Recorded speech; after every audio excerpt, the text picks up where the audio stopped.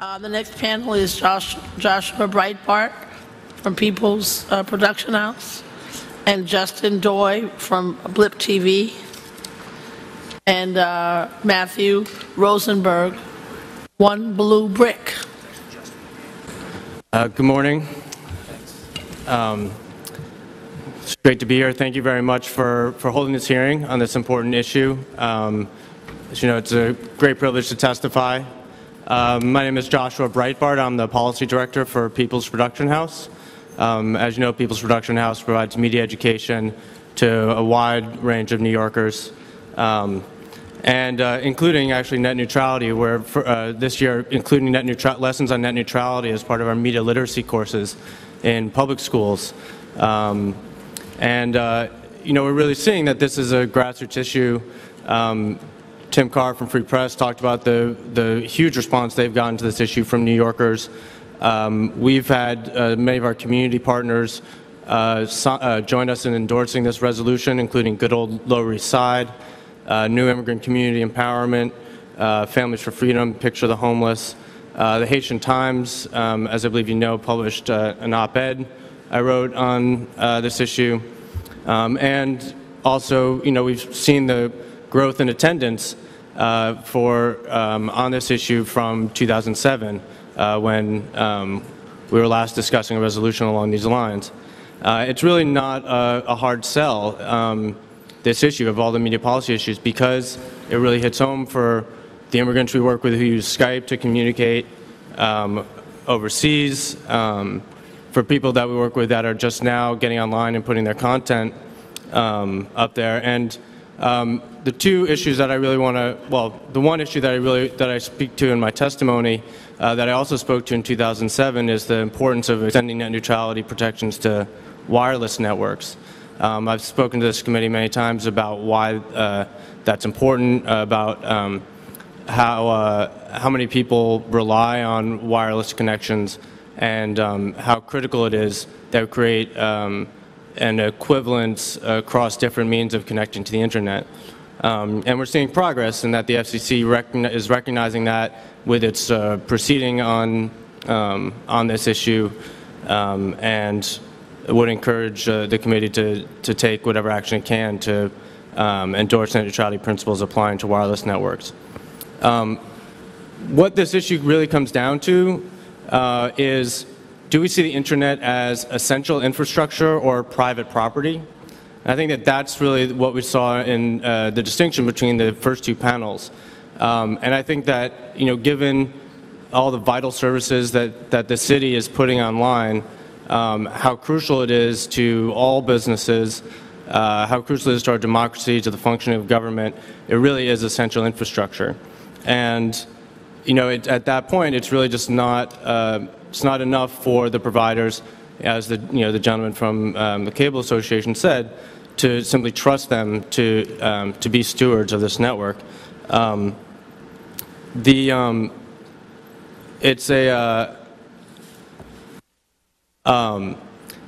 It's essential infrastructure, and so I just want to address some of the things that they said. You know, in terms of, you know, that we have these issues and we move on from them. You know, I wonder why it was that Comcast denied at first that they were engaging in the network management practices when they were terminating BitTorrent transmissions, and the resolutions that are the regulations that are being considered really are about making the network management practices transparent.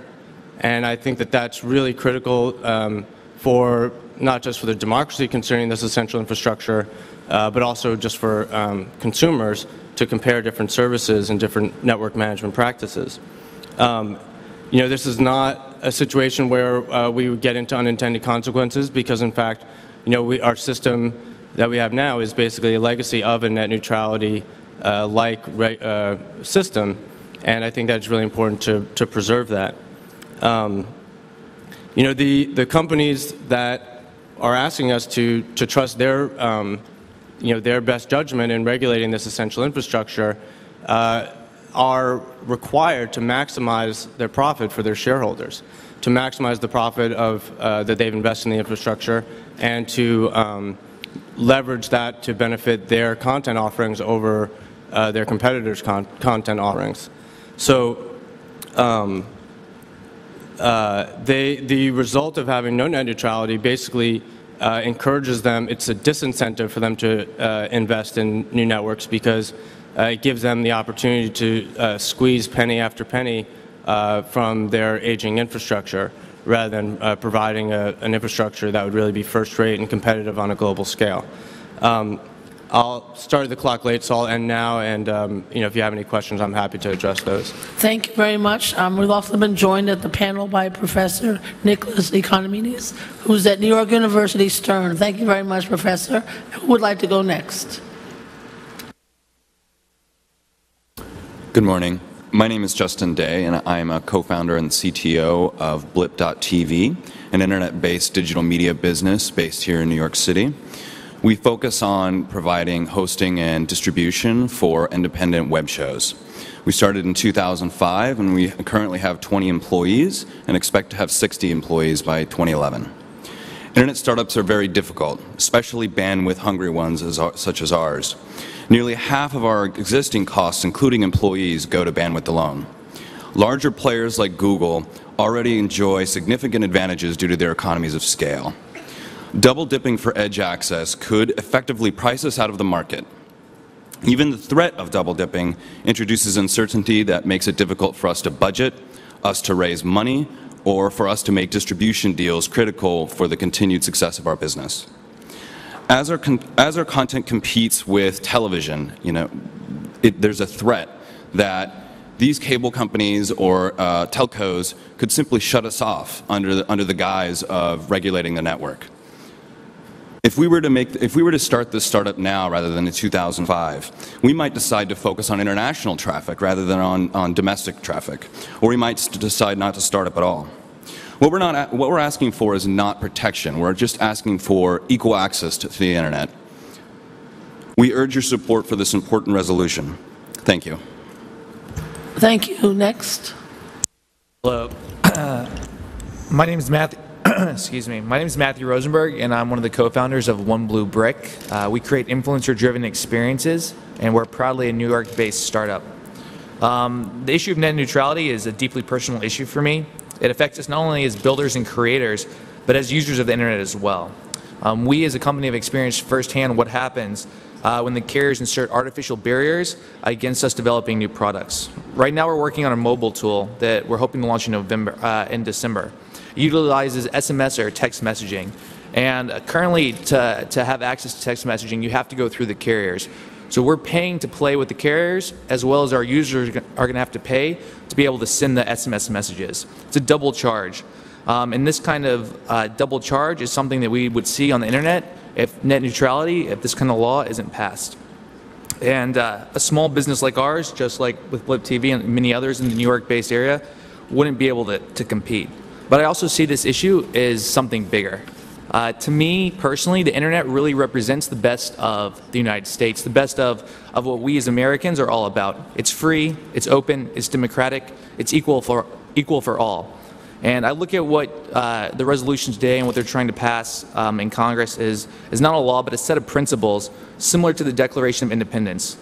We'll be setting an example to the rest of the world that the internet is free, that information is free, that knowledge is free, and that people are free. I think the internet has really changed the world and brought humanity forward, and I hope this kind of law protects it for generations, for future generations, and for the rest of the world. Thank you. Thank you very much, Professor. Sorry, I have laryngitis. It sounds awful, but it's not all right. Hello, I'm Professor Nicholas Economides. I teach at the Stern School of Business of NYU, and I'm really honored to be part of this panel. I came here to tell you that we need to formalize the net neutrality tradition of the internet by passing strict net neutrality law to protect the public interest. The majority of the Earth's population is connected by a global telecommunications network, the internet. It's the most successful network in human history. Unlike traditional information networks such as newspapers, radio, and TV, the internet is based on interactive telecommunications. It allows for revolutionary real-time participation of users. with almost 1 billion connected computers, and now so deeply embedded in our life, the most surprising aspect of the internet is that it's so new. It's only 16 years old. It has created massive innovation at the edge of the network, where companies and individuals innovated without asking for permission by the network operators, from the network operators. Companies like Facebook, Amazon, Twitter, Google, and many others would not exist but for the internet. Old, centrally run networks, like, if you remember, CompuServe, Prodigy, early AOL, which did not allow innovation at the edge of the network, have died or changed to be internet-based. The internet's extraordinary success and innovation is spared, the innovation it spared have been based on openness and non-discrimination. Net neutrality means non-discrimination. Content from anyone and of any type will be treated equally by the internet. So why do we see some network operators wanting to kill net neutrality when it resulted in such a successful network with so much significant impact on economic growth? Because some network operators want to put their interests above the interests of the public. These companies do this for two reasons. First of all, to promote their own traditional telecom and video services that compete with new ones that have been provided over the internet. For example, voice over IP telephony and Skype threaten traditional voice phone service. Video downloads over the internet threaten cable TV video. The second reason that some network operators want to kill the internet is their hope that they will make more money through discrimination by taxing the innovators on the other side of the network. Killing net neutrality is proposed by telecom and cable companies which have very tight control of the access of residential users to the internet. The vast majority of US residential users have only two providers of internet service, a telecom service and a cable TV company. In a truly competitive market, starting discrimination would lead to a loss of market share and profits to rival providers who did not discriminate. But this is an imperfect market. Telecom and cable companies are to profit from discrimination because of limited competition in local internet provision. On the internet, the US has fallen to number 15 in broadband internet penetration, behind many European countries, Canada, and Korea, largely because of high prices that US companies have been able to charge for internet connectivity. Without protection of net neutrality, consumers will have fewer choices in content, video, and telephone service. While Google may afford the tax to be charged by telecom and cable companies for preferential treatment, the next Google won't be able to afford the payments that will be demanded by the telecom and cable giants. Small and new companies, as well as individuals and non-profit organizations who create their own content, will be put in the slow lane that the telecom and cable companies will create for all those who cannot afford to travel the toll road of the information highway. Abolishing net neutrality will be devastating for innovation, choice, and diversity of content on the internet. Users of the internet worldwide will lose. And if internet innovation is hampered in the United States, the rest of the world will not stay still. Viviane Reding, the European Commissioner in charge of media oversight, recently made it clear that the European Union will protect the neutral internet. Failing to protect non-discrimination on the internet in the US will leave us way behind Europe in the technology innovation race. Fortunately, the Federal Communications Commission recently proposed to formalize the non-discrimination tradition on the internet and preserve net neutrality and its tremendously positive effects on innovation. It is good public policy. It will protect consumers and the public interest and will preserve and enhance the competitive position of the United States in innovation. The proof of its wisdom is a tremendous success in innovation of the internet so far. I urge you to support a strict net neutrality rule on the internet. Thank you. Thank you, Professor. Your students must love you. Thank you. My question to start with would be for Mr. Rosenberg and Mr. Day, which is the previous panel said that there could be a way of handling things like the NARAL issue, which, as you know, provided challenges to NARAL getting out their message. So the question I have is, do you think that those incidents would be isolated in the future? Do you think that there would be a way to deal with them individually, or do you think we need a broader instrument, as we have discussed in the resolution? In other words, I think the concern of the previous panel is that the resolution is too much of a blunt instrument, and that individual incidents, as the one that happened with NARAL, and there were a couple of others, are isolated, and we don't need to have a blunt instrument to deal with that. So I'm just wondering how you would respond to that.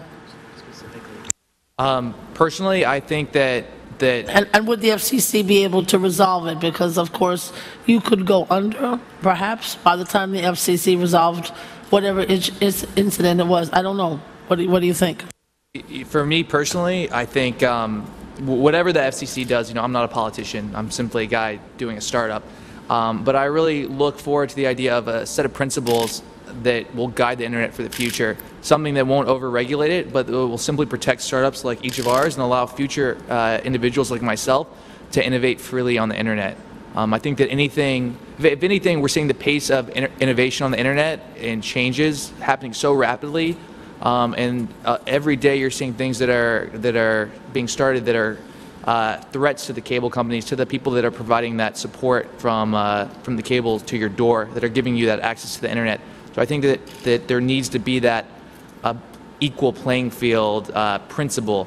Again, I think the law needs to be open and just for everyone, but something that allows that freedom of the internet to be. I'm not an expert in the law either, but I will tell you that we rely on equal access to the edge of the internet in order to make our businesses work. If the cable companies and telcos need to rate shape their customers, so long as they do that across applications and across, so long as they do it equally, we'll innovate to catch up.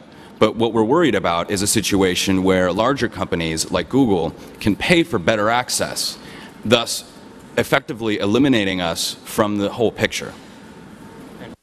Mr. Breitbart, I know there was a discussion earlier about digital divide, something that you care about and I care about, trying to erase the digital divide. So do you have any sense that there was a comment that, in codifying net neutrality could hurt our chances of eliminating the digital divide? I was wondering if you could comment on that.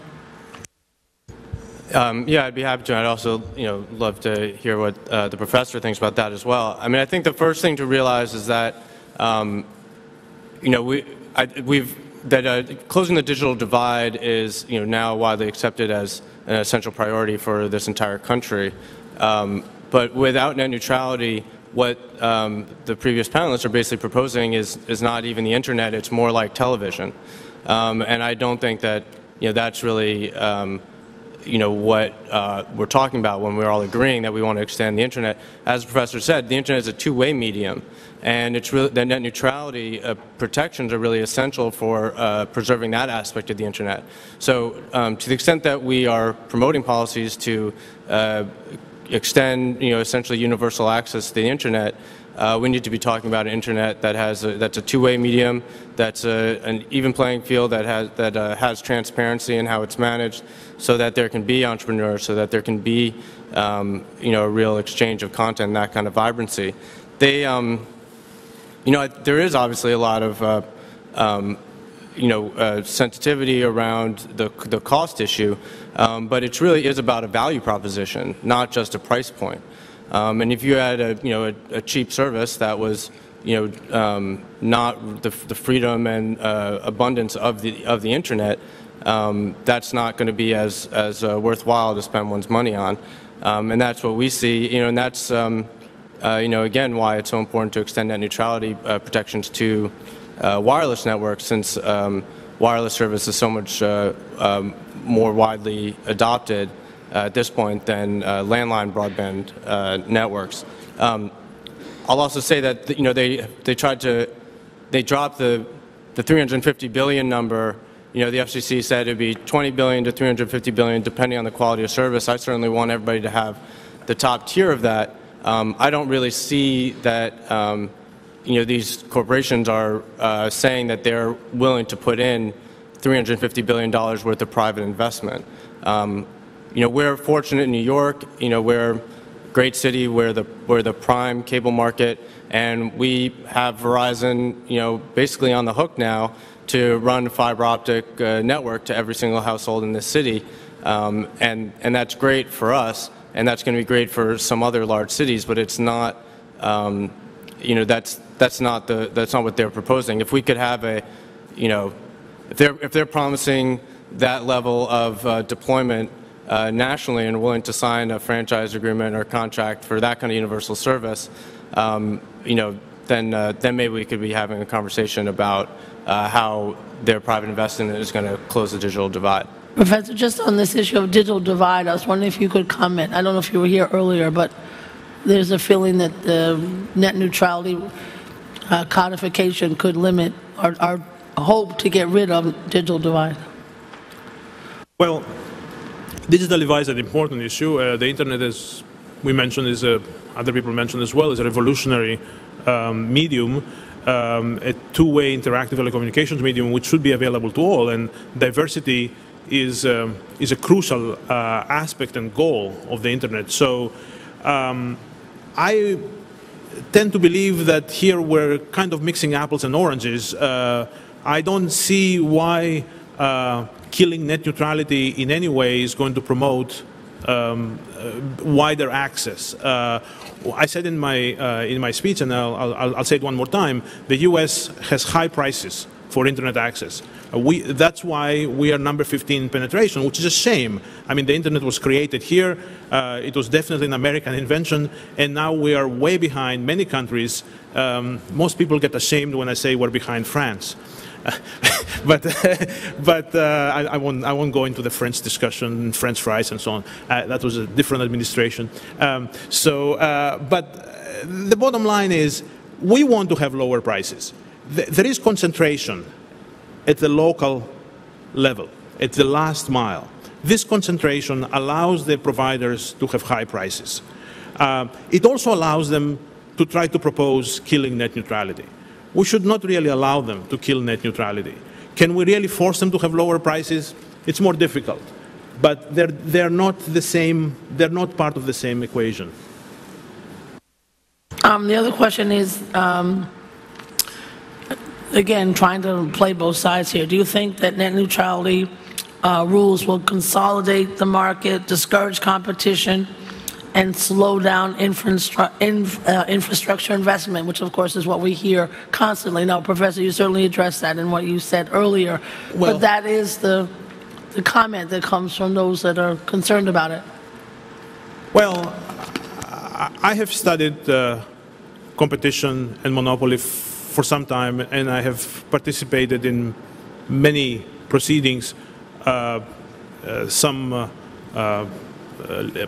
court proceedings, some regulatory proceedings. One of the arguments that you hear from monopolists when everything else fails is to say, if you give us more money, we will invest more. I mean, I don't know what to say. I mean, this is the last thing people can say.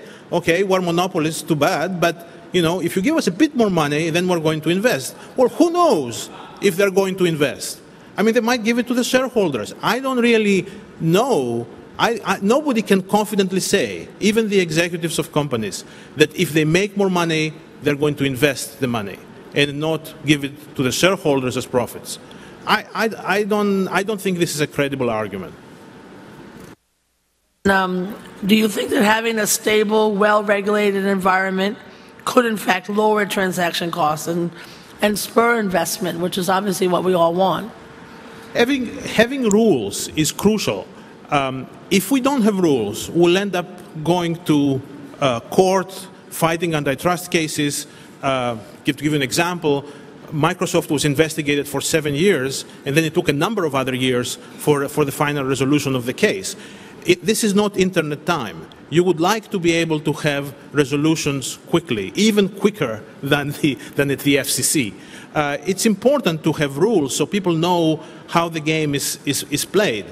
if we say, well, let's not pass any rule, but let's see what happens, maybe the next CEO of one of these companies is going to come like Mr. Whitaker and say, I want to kill net neutrality. We can't really work that way. And the people who invest in these guys here, who might be the next Google, I don't know, but if they are the next Google, you wouldn't like them to be taxed heavily 5 years from now or 10 years from now just because we don't have rules.